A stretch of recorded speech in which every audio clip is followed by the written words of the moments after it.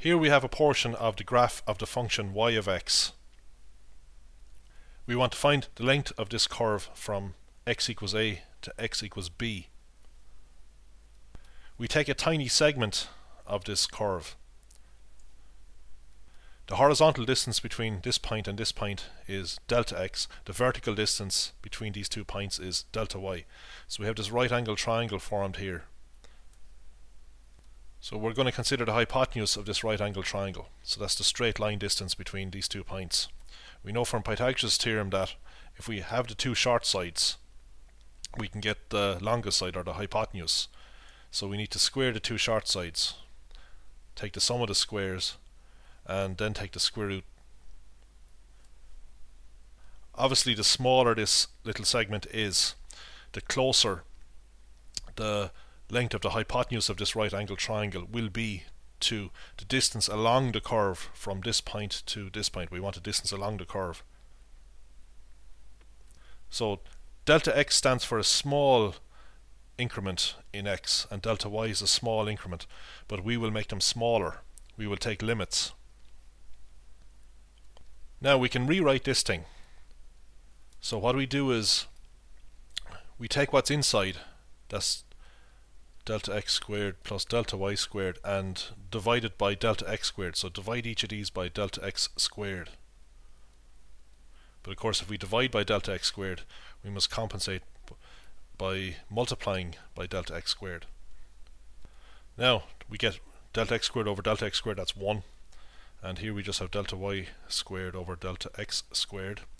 And all of this is multiplied by delta x squared, but we can take the square root sign over each factor. The square root of delta x squared is obviously delta x. And we can write delta y squared over delta x squared as delta y over delta x all squared. Now we can imagine doing this for all little segments from x equals a to x equals b. This is only one particular segment. We've approximated its length by this expression here. So we can imagine doing it for all little segments and then summing them from x equals a to x equals b. Obviously our approximation gets better and better if we make delta x very, very small. If delta x gets very small, obviously delta y will get smaller and smaller, and the hypotenuse of this right angle triangle will get closer and closer to the length of the curve between this point and this point up here. So to make our approximation exact, we take the limit as delta x tends towards 0 of this sum. We've seen in previous videos that when we take the limit of this sum, we get an integral. Delta x becomes dx, and sigma from x equals a to x equals b becomes the integral from a to b. Also, as delta x goes to 0, delta y will go to 0. So we replace delta y here with dy. Let's take this example here. We want the length of the curve y equals 3x plus 2 between x equals 1 and x equals 5. This is the equation of a straight line, so we don't have to use integration to do it, but we will use the integration method anyway. So here's a sketch of the line. If x equals 0, y equals 2, so the y-intercept is 2.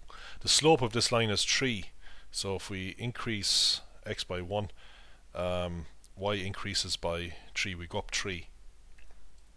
So this is what it looks like. So we want to get the length of it between 1 and 5. I won't draw this to scale, I'll just show it here.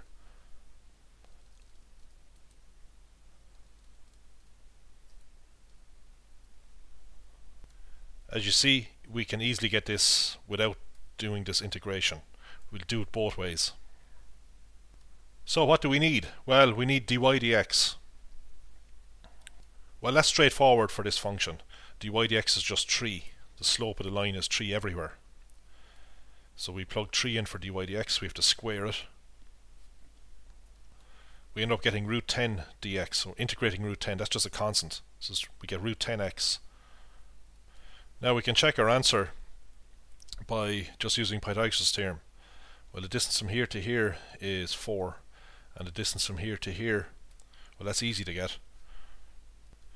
We just need to get the value of the function at x equals 5. So we just plug 5 in here. We get 3 5s are 15 plus 2 is 17. So this is 17. What's this here, this point here? Well, we plug 1 in, so we get 3 1s are 3 plus 2 is 5, so this is 5. The 2 is actually here, of course. So we have 17 minus 5, which is 12. So here we get 144 plus 16, that's 160. And that's just root 16 by root 10, which is 4 root 10. Next we're going to get the length of the graph of the function y equals hyperbolic cos of x between x equals 0 and x equals 2. So we need dy dx, that's in the formula. The derivative of hyperbolic cos is hyperbolic sine. It's similar to the derivative of the trigonometric cos function. If this was just cos of x, the derivative would be minus sine of x, but since it's hyperbolic cos, the derivative is plus hyperbolic sine. So here's our integrand. We're integrating the square root of 1 plus dy dx squared. Well, that's hyperbolic sine squared. And we're integrating with respect to x from 0 to 2. Now the square root is usually a danger sign, but we can use an identity to greatly simplify this down. So here's the identity. Hyperbolic cos squared minus hyperbolic sine squared equals 1.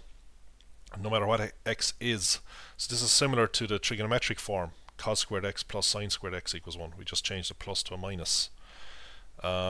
So you can see now that if we rearrange this, that hyperbolic cos squared x is 1 plus hyperbolic sine squared x.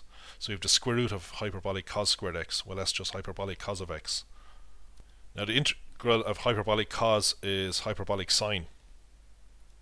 Plug in the limits and we get 3.63 to 2 decimal places. Next, we want to get the length of the curve y equals x squared between x equals 0 and x equals 3. Now the derivative of x squared is dy dx is 2x.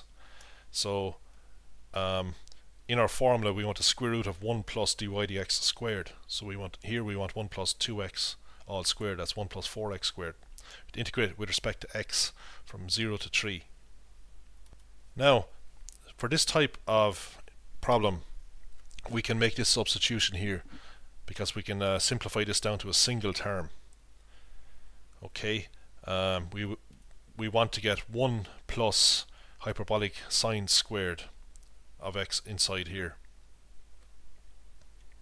Well, actually it'll be 1 plus hyperbolic sine squared of u. So to do that we have to let x equal a half hyperbolic sine of u, because a half squared is a quarter and 4 times a quarter gives us 1. So we want to end up with 1 plus hyperbolic sine squared u. So we need to cancel that 4, and the only way to do that is to multiply it by a half squared. Now we also need to sub in for dx. Well, to do that we need to differentiate this function, get dx du. The derivative of hyperbolic sine is hyperbolic cos.